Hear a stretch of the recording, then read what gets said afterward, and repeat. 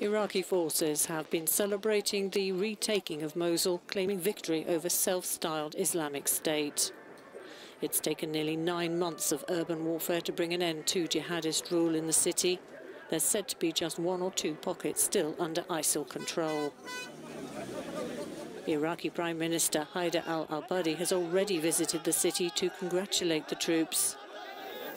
The Iraqi leader met commanders in West Mosul who led the battle. A formal declaration will be made after Iraqi forces have removed any jihadists still holding out in a tiny area of the old city. The months-long battle has left Mosul in ruins and countless civilians dead. It's also exacted a heavy toll on Iraq's security forces. There are no official casualty figures, but it's estimated that the elite counter-terrorist service, which spearheaded the fight, has suffered 40% losses.